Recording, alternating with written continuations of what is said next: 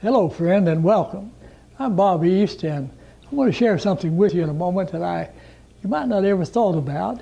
But you know, when we talk about juice, we think of tomato juice, orange juice, apple juice, grape juice. You probably could think of others. But you know, most of that is processed. And they tell us that the high heat can be detrimental to the nutritional value. Well, we're not going to talk about the health angle of juice, but the fun of it. And I hope in the couple of minutes that we're together that I can in some way encourage you to think a little different maybe than you'd ever thought before, if you ever thought about it.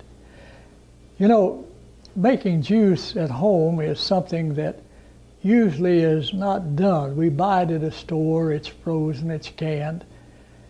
But I have here a little machine. It's a home, actually juice extractor or juice machine, some of them call them.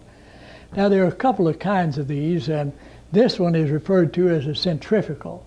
Now that word simply means it spins a wheel inside very tight and literally slings the juice out, and it comes out into the glass.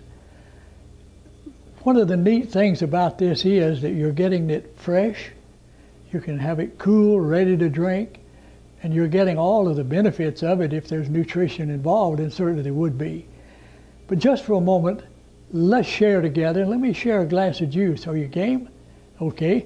What we're going to do is turn this little machine on, and it has a little motor. It will spin very fast, high revolution. And if you'll watch right there, you'll notice it begins to come out in just quick order once I start pushing down.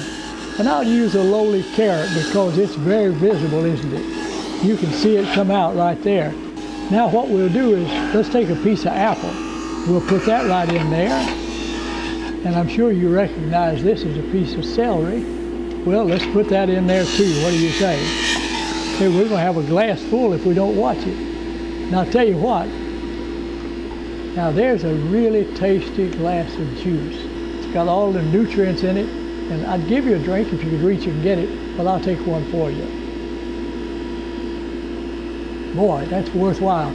Well, I hope you enjoyed the little demo today on juicing, and maybe it will just encourage you to think a little bit more along this line when you're making good, cool juice to enjoy at home. And thanks for stopping by. It's been a privilege to be with you for these couple of moments, and we'll see you next time.